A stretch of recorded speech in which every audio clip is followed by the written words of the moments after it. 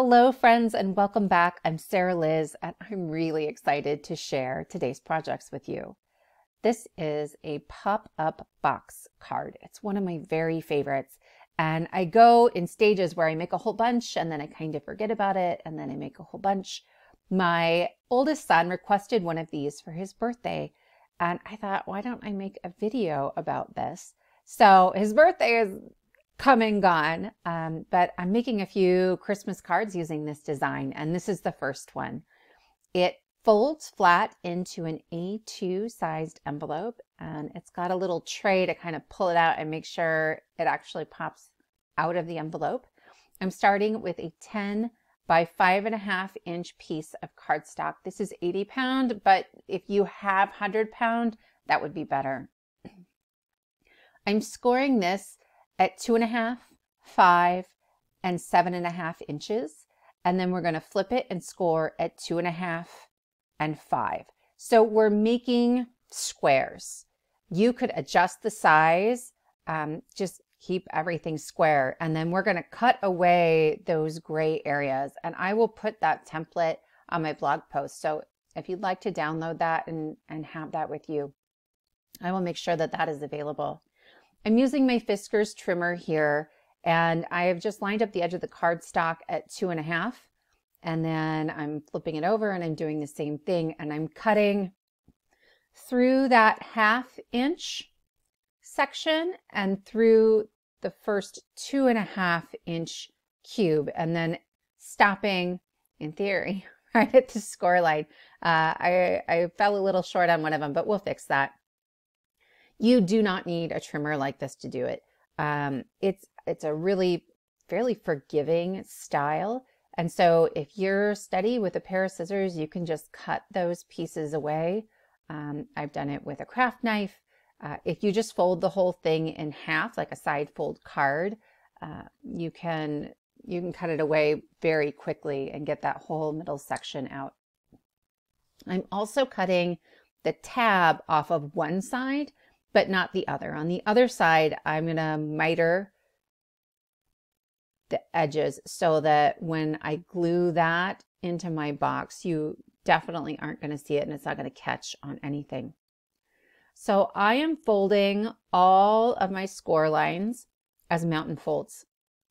Once we do that, we're going to add a couple more score lines. We could have done it earlier, but I was hoping it would be easier to see those folds on this light colored cardstock. The second example, it's maybe a little easier. I'm taking a ruler and I am going to score a line from that inside corner to the outside corner. I'm just using a ballpoint pen that doesn't work anymore for this. I find that it really gets in there and works for me a little better than a stylus sometimes. These diagonal folds, I'm folding in the opposite directions. These are valley folds. In comparison to all of the other score lines.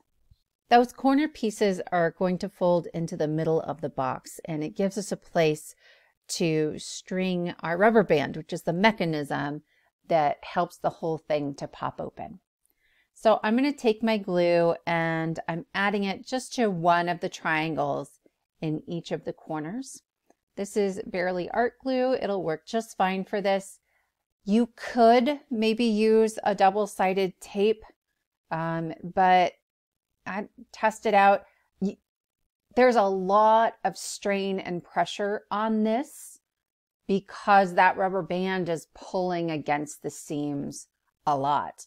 And so I really believe that wet glue is by far your better option on this. If you're going to use a double-sided tape, I would go with Lawn Fawn. They have a really good one, or like a Be Creative tape, the score tape. Some of the other brands that I've tried, and I've made boxes like this with them, they pull apart over time.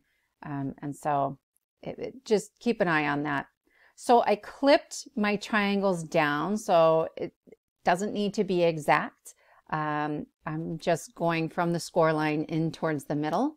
And then I punched a small hole in each side, and I'm going to take my scissors and just clip right into the middle. I need a way to move my rubber band into that hole so it has a place to get in there. we have a couple of options for rubber bands. This is the Pale Crepe Gold number 12 softest stretch, and this is my favorite option. And I like to use 2. You don't need to, but I don't know. Maybe it gives it more pop. So I'm just stringing 2 in between those 2. I'm gonna pull them out while I assemble the box, but it's easier to show you right now while this is open. And what happens is that when you lay it flat, you're pulling those rubber bands apart, and then the rubber bands will want to come back together and shrink up. And so that's where the spring action comes from. You don't have to get those. This is a rubber band I got in my grocery store pickup order. I didn't pick them out. It's nothing fancy. And so in the second card, I'll show you how to use those and make those work. Next, I'm going to take my flap here and I'm going to add glue just to that flap. And then I'm going to fold the box flap to glue that shut. It's really important that we're double checking always to make sure the box is going to fold flat. If I had just tried to like line it up while the box was open, I run the risk of things not fitting into the envelope very well. So I've added my rubber bands back inside, okay? And when it goes into the envelope, that's how it's going to go in. I'm going to pull them wide and they will spring back together. You can see my cardstock buckled just a little bit on one side because I wasn't being very careful and it's only 80 pound. We'll fix that later. So I am using the Home for the Holidays die set from Concord and 9th. This came out last year, I want to say, and I really liked it, but I didn't buy it, and I hemmed and I hawed, and so I gave in. This year I bought it, and I'm so mad at myself for waiting so long. I love this thing. It makes 3 different houses, and they come together really, really quickly, and they're so cute. There's a ton of dies in this set too, and the price point is pretty good. So the magic number I found was 3. I just took every die that cuts out part of a house and cut it out of 3 colors. So I have each piece in 3 different colors, and then I could mix and match and kind of figure out how I wanted to put everything together. I know you're seeing 4 colors right now, if you count the gray. And that's because I cut it out from 3 colors 2 different times. I made a ton of these. I loved this box card, and so I'm just making a whole boatload of these cards. It also comes with 4 separate sizes of tree dies and some snow toppers, I guess, for those. So I cut the snow out of some white iridescent-y glitter cardstock. And then I used another die from the set to cut out some snowy hills. And I'm just going to work my way around this box, decorating little snowy scenes. So I want to make sure I'm leaving a place on the box to write my message. In the meantime, I have 3 other sides to decorate. So there's 3 houses in the set, 3 sides of the box. This worked out beautifully. For each side, I'm kind of working one at a time, and I found out pretty quickly that my Barely Art glue wasn't my best choice here because I have glitter cardstock on the bottom. Barely Art will stick to it, but it takes a while to dry enough that it holds. So for the first side, I ended up holding it with my reverse tweezers for a while, but then I switched to my Nuvo Deluxe adhesive. I find that it grabs on pretty quickly and is great for some of our slicker surfaces. I can't hardly find it anywhere these days. If this is a glue you're familiar with, if you know where to find it, please let me know in the comments below, because this bottle is about half gone and I'm panicking because I'm not sure what I'm going to do yet when it runs out. Or if you have another glue that you really like that's great for non-porous surfaces, I would love to know about it. I did cut all the bases of the houses out one more time from a dark gray cardstock so I could fill in those window pieces, since it does cut a hole clear through. I have plans in my head for another box or another card that uses these houses and puts some vellum back there. I just got a whole bunch of lights from Pear Blossom Press, and I'm looking forward to making a little light up village with some of these. I'm adding some Soapy Bubbles Confetti sequins from Trinity Stamps. These don't have a hole in them, so they felt a little bit more like snow to me, and the iridescence kind of matched the white glitter cardstock. Right there is the pink square that I glued onto the side where I want to write my message, and that's the side that buckled a little bit. So I fixed it by just covering that up and strengthening it. This is a piece of 5.5 by 5.5 inch cardstock, and I scored it at 4 1/4. So the back of that is A2 sized, right? And that will fit beautifully inside of our envelope. And then I'm just using a little distress ink and my blending buddy tool and adding a little bit of shading around the outside for a little extra interest. I love these blending buddies. I didn't know that I needed them, but I'm going to go ahead and say I needed them. I have lots of blending brushes, but they always feel a little awkward to hold and my hand gets kind of tired. And this one was like a dream. So if you're in the market for a blending tool, those were worth mentioning. I added a few little like snowflakey star things with my white gel pen, and then I'm adding a FaLaLa die cut sentiment from scrapbook.com. And I love that little guy. He's fun and he's quirky and he ends up on lots of my cards. I'm going to fit just the base of that into my envelope, and then I'm going to push this flat so that I'm stretching that rubber band, and I'm going to ease it right on into the envelope. It has a little bit of bulk, but I can still mail this for a single stamp, and then it pops up. This one has such spring in it. It pops up a long ways. So I think that card is my favorite, I think, of all of them I've made. This second one is much, much quicker.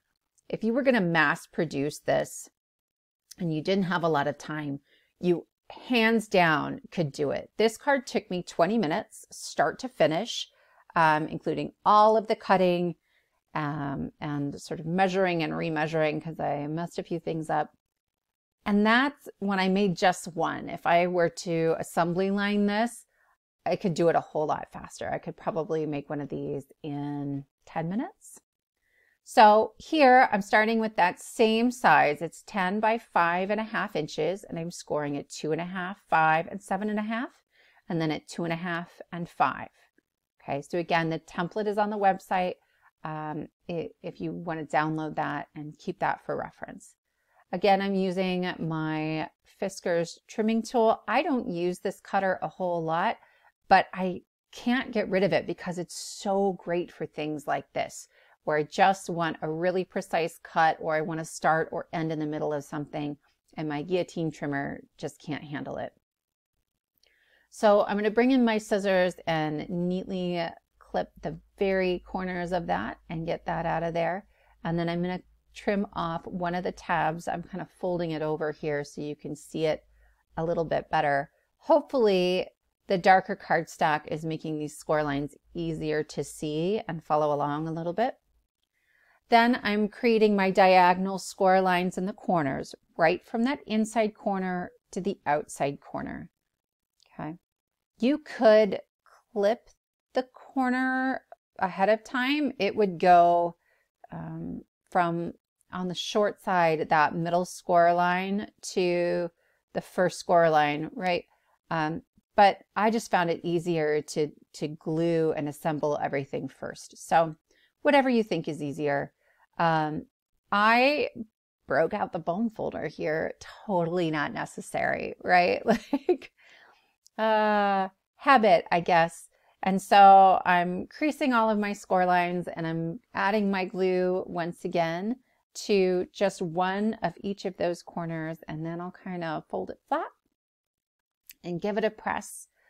I am going to open this up, and once I'm kind of making sure everything's gonna fit the way I need it to, I can clip down those triangles one more time, and we'll punch our hole and clip right into the hole and then move on to decorating. I have a hoard of patterned paper. Like, I've gotten rid of a lot, but I have a hoard left. And so this is going to be a really great way for me to use some of that up on both some holiday cards and some birthday cards. So I'm going to fold this flat, and then we'll decorate before we actually add the rubber band. But remember, I did promise I would show you how to use any rubber band that you have, and we can shorten it up and tighten it up if we need to. This is the Ho Ho Ho that comes out of, it's a new Photoplay die set. I'll link it below. And I'm cutting 3. I wanted a little bit of dimension. And then I have mats and layers. So the mats are the red cardstock. Remember, the squares on our box are 2.5 inches. So I cut the red piece at 2 1/4. And then the top piece, the patterned paper, and then one of them is cream, is 2 1/8. I happen to have a die that cut at 2 1/8, but certainly you don't need a die to do that. You could just cut those by hand. If I'm mass producing, that's faster, right, than running something through the die cutting machine a whole bunch of times, because I only have one die. So something to keep in mind, and that would absolutely make this go really, really fast. I wanted some dimension in my sentiment, so I'm gluing together 3 of these Ho Ho Ho dies.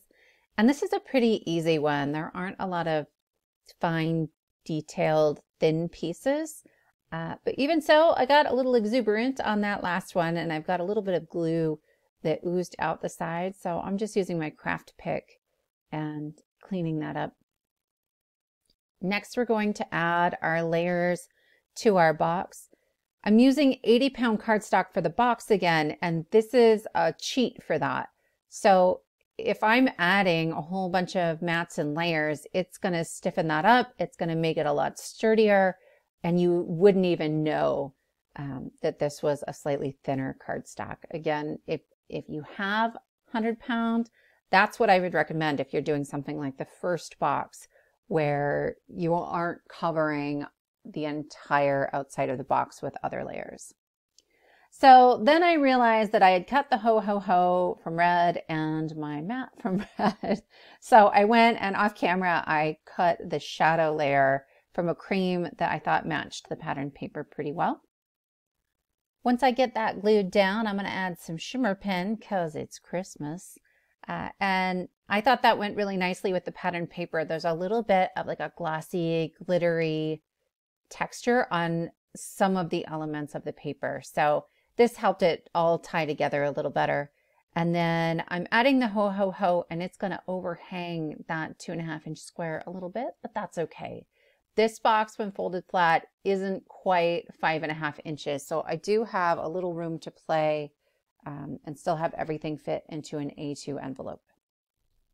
So now we're going to add our rubber band. Inside, I'm going to try to show you what I'm doing, but honestly, most of this I do by feel. So excuse me while I fumble and bumble around and try and show it on camera. I have slipped half of that rubber band through the slit and into the hole on one side of the box. Okay, so you can see it right in there. That slit still kind of hangs open a little bit, but that's typically okay. It's not a huge deal. And then I'm going to try to find the other hole and slide that in. And in theory, we're done. But if you're using a rubber band, like a mystery rubber band, you want to check it, right? So I'm pressing it down and it just doesn't have the pop that I want to see. So I'm going to check one more time in case I let it go in some odd funky way, but nope, I'm not happy with it. So I pulled the rubber band out of one side because I'm lazy. This would have been easier if I'd pulled it out of both. and I'm tying another knot. If I had pulled the rubber band all the way out, I probably could have gotten those knots to sit right next to each other instead of on top of each other, and that would have reduced the bulk on this card a little bit, something to keep in mind. But then I'm just going to slide it back in there and we'll test it again. So I'm holding it down with my finger, and definitely that one popped up quite a bit more than the first version. Or the first version of this card. It doesn't pop up as high as the first card, and that's just because the other rubber band is really a special kind of magic. This piece of red cardstock is 5 and I think it was 5 1/4 by 5 1/2, but only because I measured it wrong and I wasn't going to let it go to waste. And instead of ink blending and adding another die cut, I just cut out a piece of pattern paper that was 1/4 inch smaller. So for an A2, that would be 5 1/4 by 4 inches. I like to slide this part way into the envelope before I add the cube, right? I'm stretching the rubber band as I fold it flat, and then I'll tuck it in there. And that just helps me make sure I don't tear the envelope. Because that rubber band wants to pop open and there's a lot of pressure on the side as you're sort of first sliding it in there. Ask me how I know. So I'm going to pull this out, and you can see it pops up pretty well. It pops up a little better if you pull it out a little faster. So something to keep in mind if you're sad that it's not popping up as much as you want. So these are the 2 cards that we made today, but I want to show you a few more that I've made. This one is using the Spellbinders, I think it was the Kaleidoscope tile. It's discontinued, but if you can find it, it is absolutely stunning. This is the one my son asked for. And these are the tiny box critter add-ons from Lawn Fawn, and they fit so beautifully on here. And this is the one that Finnegan, my demanding 4-year-old, asked for that really got me started on this whole journey. And so I guess a big thank you to Finnegan. This box is slightly bigger. It does not fit into an A2. I think I used a mini slimline envelope for that one since that happy birthday was overhanging so much. If you don't like making cards with lots of measuring and cutting, then there are dies that do this, and Karen Burniston just came out. I think hers is called the Surprise Cube. I made this card with an old die that's been discontinued for a long time. But Karen Burniston's, I think, is about the same size, and it comes with dies for mats and layers. So definitely worth looking into. I'll link that one below as well. If you liked this video, give it a thumbs up. Maybe consider subscribing. I'm looking forward to a bunch of new things I have planned for next year. And I appreciate you spending this time with me. I will see you next time.